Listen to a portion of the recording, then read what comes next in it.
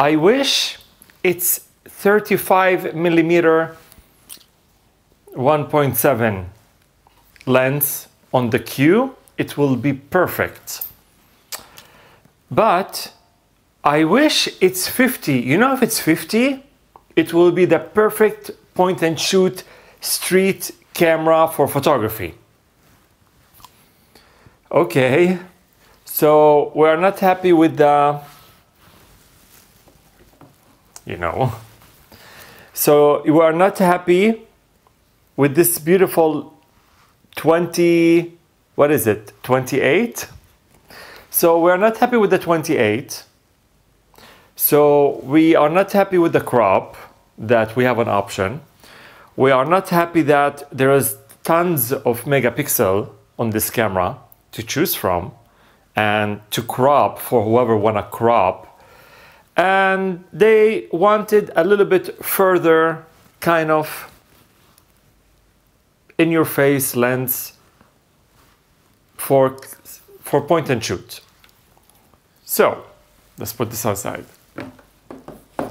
People know they're gonna ask for a review, and what to review on a camera. Almost everybody knows what is the Q1, 2, 3 all about. It just, you put a different lens on it. I mean, this is something to be, you need to be intelligent to know, or is it something for you to say, I need to go to university and I need to understand when I put maybe, I don't know, like if I put like a zoom lens and I zoom in, the subject will be closer, and if I zoom out, the subject will be like, you know, far from me. You don't need a scientist and you don't need an idiot to tell you that it's the same camera. It just, instead of 28, it's 45, 43, 40. So what's the whole point of this video?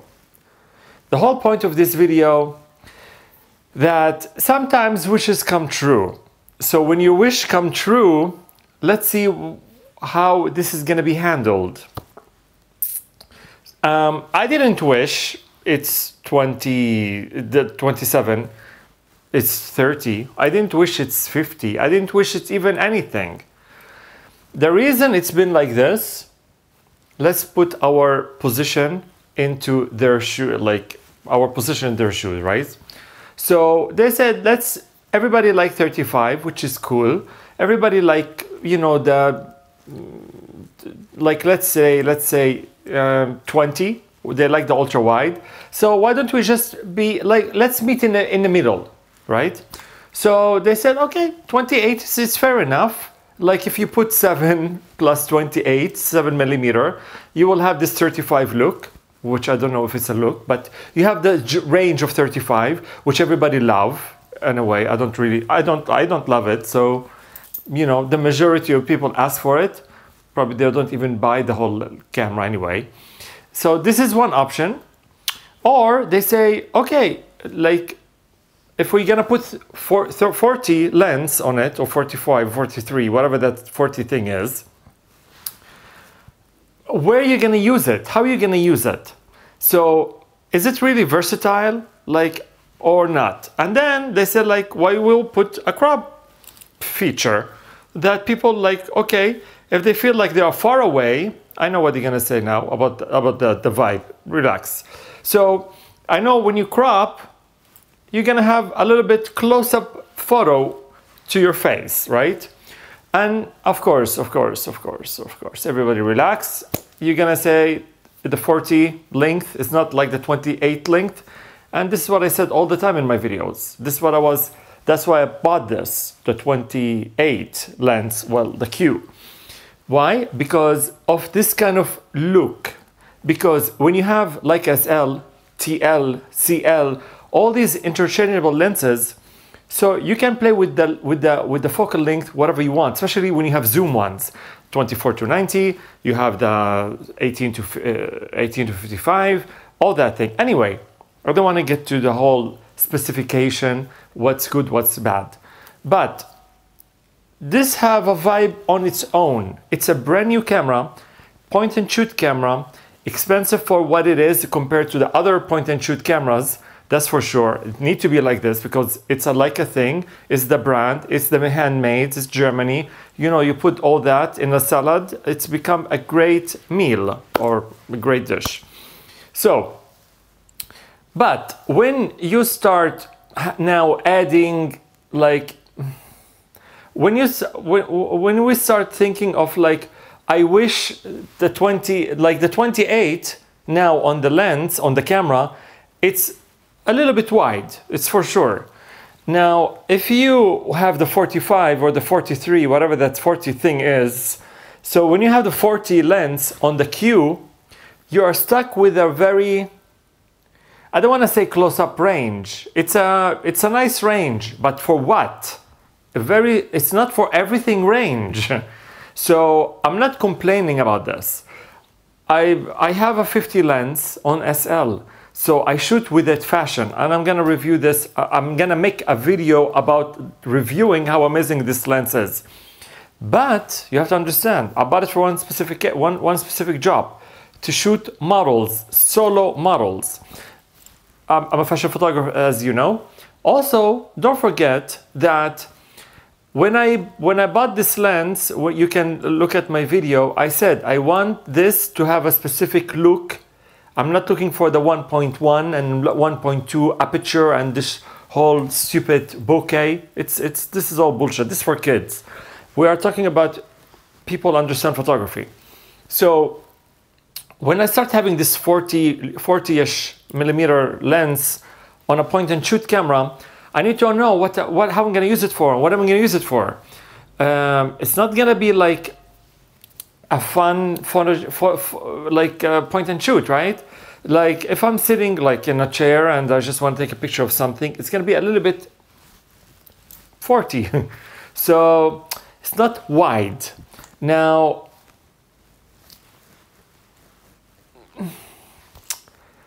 but on the other hand, if this came first with this lens, which I doubt it will ever be anyway, imagine this Q3 40 came out first.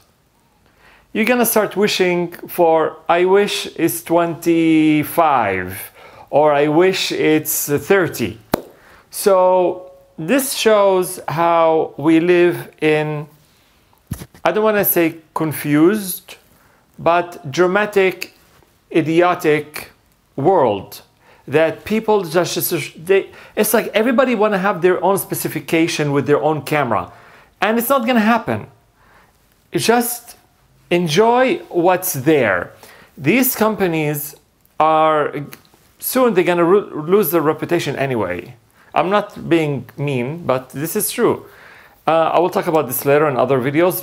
We will keep it in the Leica Talk video about they're discontinuing the SL now line, like the SL1, SL2. So SL1 is already gone. Now I think they're discontinuing the SL2, SL2S. So why? I thought it's the great camera. It's the innovation. It's Leica. It's like the one aiming for professionals. Now you're discontinuing this thing, and we have to all jump on the S3, SL3. What if people don't want the SL3? Now, this is when everything needs to be done right from the first place. This is when the team need to think of how to be better, but one big solid step at a time. Not like now we're experimenting, like we're in a lab with a bunch of rabbits and rats, and we are doing experimental, and then we say, this is the best medication. No, this one is best. Let's put this like for next month. No, just make one good medication. Take your time and just put it out there and make people buy it all the time. But now people don't buy your camera all the time in a way because they're gonna say, we have another camera coming in line. I'm not gonna buy this. I'm gonna buy this. So it's not a good strategic move. We'll talk this in a Leica Talk because it's gonna be a longer video. But this one is a little bit talking and reviewing without reviewing a camera. Why? Because just imagine in your camera, I don't know if you have a Leica SL with a 24-90, just put 50 there and see if this is a range it's suitable for you to walk around with it. Now with my 50 on my Leica SL, I don't photo shoot a lot of people with it. I don't photo shoot a lot with it. I take it for my editorial fashion jobs more. Like it have to be taken and thoughts to think of what I'm gonna do with it, and this is it. Job done, that's it. Now I want to have more fun. I take my TL with my 18 to 56, or I take my Leica QP, or you know, I have something also, another one in order, and you will be shocked what is it, but I still didn't get it yet, but when I get it I'll let you know. So why different range, different vibe? Now when I start getting closer to the subject, you are very specific now with your point and shoot scenario.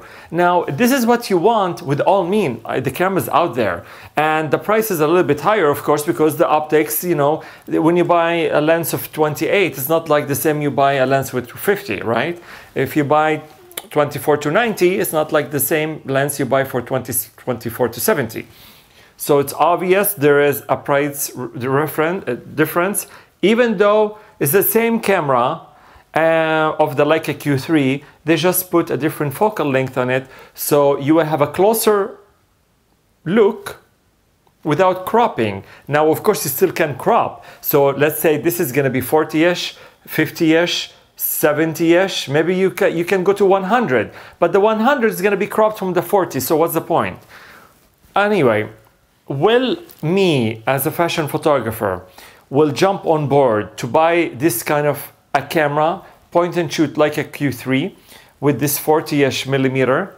I doubt it, and I don't think so. Why? Because if I want to do something like this, like let's go further with this kind of like a rangefinder amazing setup from Leica, I will just right away jump with the M system, because first of all, you can change lenses. You are not stuck with this focal length. I don't know if this is kind of adding to the portfolio. Maybe it's a good thing for the Leica, or I'm sure. Listen, let's get this straight. Also, let's think about it outside the box. If you want to think in a really deep down the pool, how it works. The Leica Q3. This is the body. This is a QP, by the way. So, but this is the Leica body of the Q3. No lens attached for now, and we are talking about, I'm in a factory right now and I have a bunch of like, I don't know, I have like 1,000 Q3 bodies. Of course we need to attach the lens, right? And we make, you know, we put the leather, and then we put it for sale. We pack it, we put it in a packaging, we put it for sale. This thing I can control. So let's say this is 28, right? So the only thing they did actually is they kept the Q3 body and they didn't attach the 28 on it. They removed it, or they didn't put anything yet. They said like, okay, the body is empty anyway. It's a raw body. They can put 100 also, right? So they put the 40-ish length, a lens on it, and that's it. They close it, they seal it. It's like as is the 28. So it's not like really that big of like a difference if it's a brand new camera or something like this. They just, you know, it's not a really loss for them. They just have to maybe just make a specific lens cut for this kind of like body. So they actually, you know, it works. Of course, they adjust it and do the whole computerized thing, and everybody's a happy family. So it's not like a big production.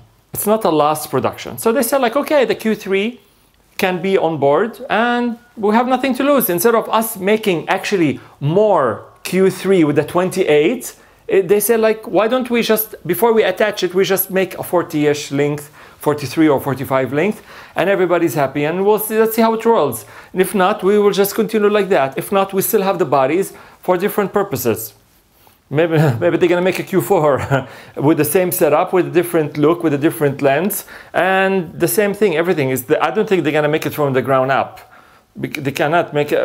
How photography today, we reached the end of it, especially in digital. Let's keep this talk for the Leica talk because it's gonna be interesting. Because we're gonna talk about like in the film generation, you had the film for hundreds of years. In a way, in the digital world, we're like a brand new, like what is it, less than 20 years in a way, and we have so many different type of cameras. And there, we just have one type of camera in a way, and we just put the film in it when we focus on photography.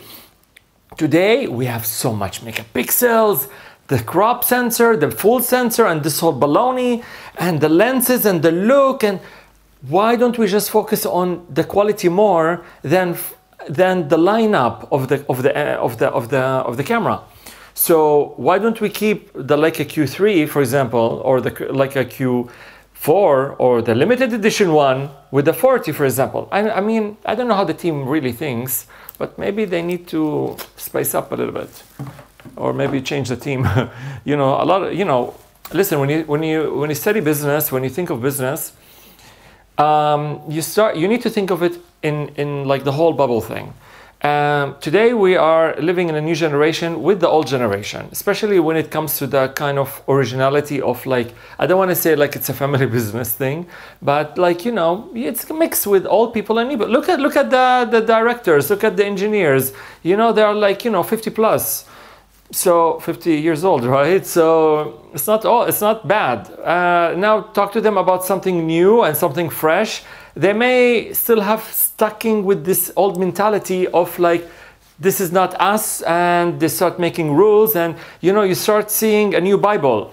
But when they hire two new fresh faces with the new fresh ideas, it's like, yeah, we need something fresh for the company with our old ideas and old habits. This is when the mix is wrong. You don't mix old with new. You have to actually not mix. You need to like talk to each other and make sure this marriage is amazing, and then make a baby. So, but you don't say, okay, come here, you're like in your 20s, 30s, you're like software, whatever, engineer, whatever. All this doesn't matter anyway. So give us your like, you know, your new generation talk and the new generation ideas and the digital thing and the scrolling of the stupid phones and all that thing. What do you think? It's like, yes, this is what the new generation want now. Really? No. Because the new generation cannot even afford to buy a coffee. So how are they gonna afford to buy something like this? So, but they listen to I don't want to say the wrong people. They are like maybe having not the freshest innovation, not the thing. They keep the originality there and tell them, hey, you are original with your ideas. Let's keep it this way. Let's not jump to the system and compete. Let's leave the competition to the others and focus on something unique. That's why people keep buying us. Look at the M system. People still buy it like crazy, and they don't make a lot of M's like, well, before. That's why when you go to the store, you buy the same M until like God knows when.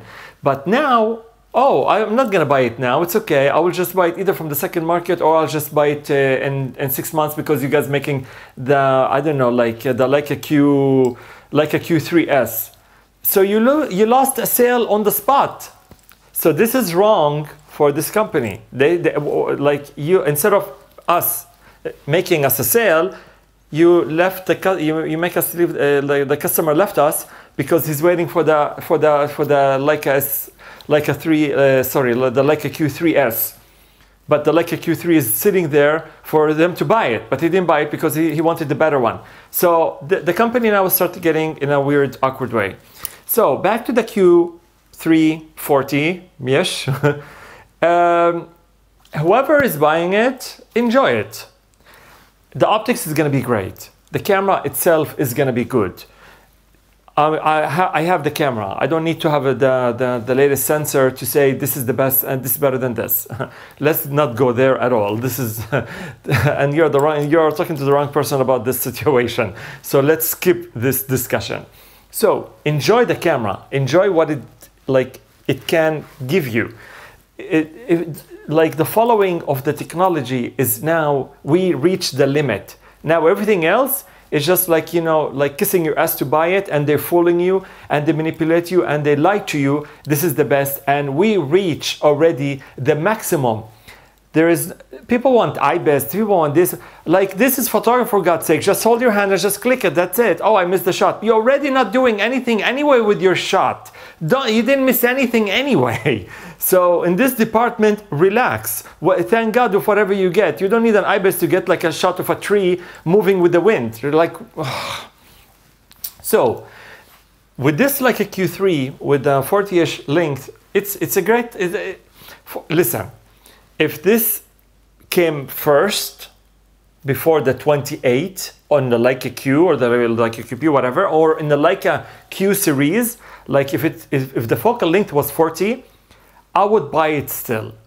And of course, other people are gonna whine and mine and say like, oh, I wish it's 30. It's too close up. But for me, as a fashion photographer, I know close up, it's nice for me. Why? Because the compression it makes, this length, the compression is really good. But you have to understand, what do you want to use it for? What is it like? Are you gonna really point and shoot with it? It's a close up thing. So now you're gonna be more moody with it. The 28 on the Leica Q family, before this one, it's more of a nice wide range of everything, and you can crop a little bit without losing too much. You know, you crop in, that's it. It's not like a really big scientist, it's a science thing. So you just crop in, you get the shot and that's it. But the 28, it have more versatility, that's for sure. The 40-ish, it doesn't have. Why? Because I'm telling you, for my 50 lens, from my 50mm Leica SL, 10 millimeters, 7 millimeters, they're not gonna make really a big difference, believe me. But we are there with the focal length. With the 40, 45, 43, 50, 48, we still have this kind of range of compression, of close-up. And what is it for? I cannot wander around with my Leica SL with the 50. I'm not talking about the size, I'm talking about the focal length, what I'm gonna do with it, because it's just right there. And especially if I want to dial it down to 2.8, 3.5, you're going to start having this kind of the focus thing. What do you want to do with the focus thing? I cannot come close. If I want to come closer to someone, the whole background is gone. So what do you want this for? This is important for you to ask your question. So that's very much about it. But for me to go and have fun and enjoy and go on coffee and just shoot people and do like the sneaky stuff and even want to shoot models on the go, or someone has just scouted, or just like fun photos, the 28, it gives amazing thing. And I'm praising it a little bit because Leica made it for us to talk about how nice they start innovating things, and they didn't take the route of 30, 35 or something a bit more compressed, or not too wide, not too close. It's like, it's not even in a sweet spot. It's a good range. By the way, the 28 is almost the same range of your stupid phone. Like the phone is, what is it, 23, 24, 25. It's the same thing. So your phone, when you first put it on, you turn it on and you want to try to take a picture of whatever because you're a professional photographer, it's the same range of the 28. 4 here, 5 there, it doesn't matter. But we're talking about the same range of like the view. Imagine your phone, the stupid one that you have with you, that it start from 40 right away. You may feel different, or you may go, so you're gonna say like it's not practical. But the Q3, the 40-ish millimeter lens, it's very specific for specific people, for specific needs. I would love to buy it, but why do I need to buy it? And I already have maybe I don't want to say better, but a different rendering of great colors, better optics, of course. The bigger the better, that's for sure. You know, people still don't understand this kind of thing because they think the phone is the most important thing. Anyway, we'll talk about all this in next video, like a talk video. And that's very much about it. I don't think, I like this range for me personally, right? You're different. It's like you want to jump on board with a new lens, with a close-up lens. First thing you open it, you're going to see everything close to you. Then you're going to understand, it's like, okay, what do I do with this camera now? This is where you're going to understand what to do with this camera. I'm sure if anybody from Leica been interviewed, I don't follow up really with this thing because, you know, they're gonna say like, you know, people ask this to do this, we listen to the feedback, but this is all wrong. Feedback is not important. When you start listening to feedback, especially from people whining and dining for this, this is when you start becoming a normal camera company, and this is when you start becoming, you are racing to do what people want and they don't even buy it, whatever this, how much you have in stock.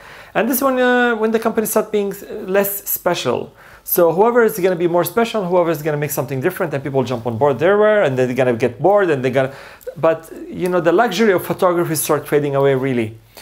Before we used to have we still have Leica in the scene playing the luxury thing, but now we are losing them. We're going to talk about this later, but this is for the Leica Q3. People are going to ask about, okay, what is the whole point of this video? If you don't understand anything from what I said, that's meaning you are really high.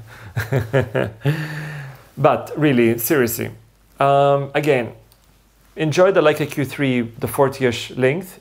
I think it's a good length because on a point-and-shoot camera, it's different and it's weird at the same time. It's not negative. It's not positive. It's just, this is the length. That's it. So why? Because I lived with it.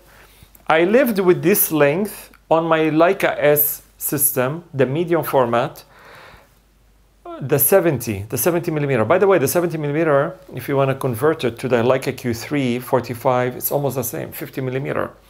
So you're talking about 50 millimeter to 45 to 43 is the same in a way. You know, a little bit here, a little bit there, it's not making any difference. So I lived with it for 4 years, 4 or 5 years, something like that. Just shooting with the Leica S medium format with this lens. Look at my video, it's there. So it wasn't for everything, that's for sure. That's why I'm telling you that when you have a specific lens, like what I have with my Leica SL, with my Leica S medium format, I was very specific with things. But when I had the Leica, like when you have, like, for example, the 16 to 35, you can go crazy. So the whole point of this point-and-shoot camera is to have more fun. But now we are going to the more specific genre of people.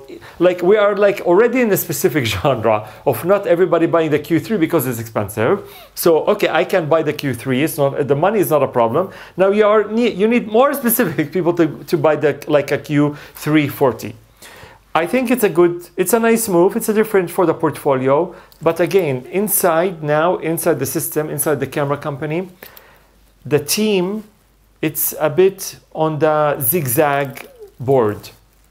Because of the lineup they're making, they forgot that they are special. They forgot that they need to, when people go to the store, they need to buy what's in the shelf, not to say, I'm waiting for the Leica SL3S, I'm waiting for the Leica S4, because you guys are making now cameras every 6 months. So this is wrong. Not every 6 months, but when you start racing, this is wrong. And you're not special, and like, I'm not going to believe you the second time because you already said this in the first generation or the previous generation. So what's going to make this special? And you're going to say this on the next generation or the next generation. So you know what I mean? You know how it's rolling, right? So like the Leica SL is the god, and it is still, I have to. The Leica SL2, it's becoming, you know, a little bit nice. Okay, more this. Keep it this way, maybe fix it a little bit with the firmware, make it amazing. No, let's put it on the side, let's make SL2S2. Now this is the one everybody needs, downgrading from the Leica SL2, but why you made it from the first place? And then now we have the XL3. It's like, why are you making the SL3 and you already said the god, but you said the god is SL2S. So this whole salad, it's coming from not a good planning team, because when I go to the store and I see the Leica SL and the SL2, I need to pick one of them. I'm not gonna tell them I'm gonna wait for the Leica SL3. It may be amazing. I already have the Leica SL3, and people are going now to something different. Anyway, we'll talk about this in the Leica Talk video. Anyways, thank you so much for watching. Talking about Leica Q and the Leica Q3 and the Leica SL and the Leica SL3 and the Leica S medium format. Join us at Leica Group. I made a really cool, amazing group called Leica Group on Facebook. I'll just put you the link. You can click on it and it takes you right away there. Everybody share their amazing photos, ideas, discussion. It's a great club. We have like what, 19,000-ish? 500, 19,500. It's amazing. You can see people what they're doing with their cameras. And I can't wait to see, or I saw some people already posting the Leica Q3 40 photos from it. Some people say like the focus is not really accurate. I don't know, they have issues, I think. But we will talk about this also in a different video, more longer video. This is already long.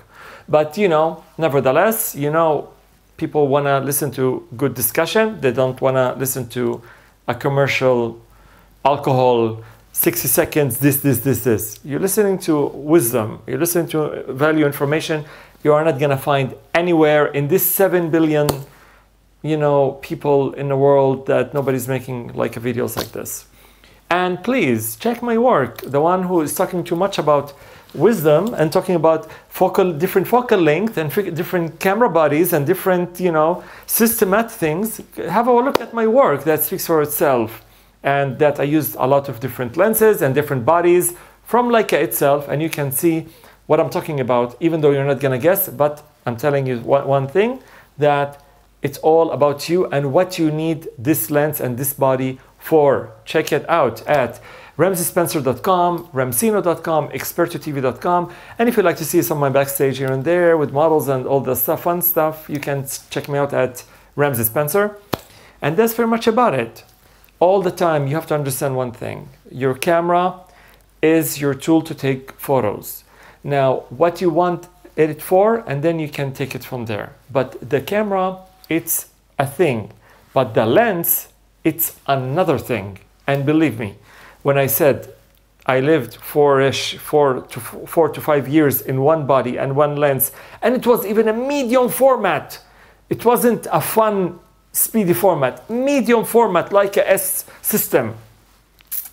You know, the Leica SS, S2, S1, S2, S3. So it's not a speedy camera. The ISO need to be specific.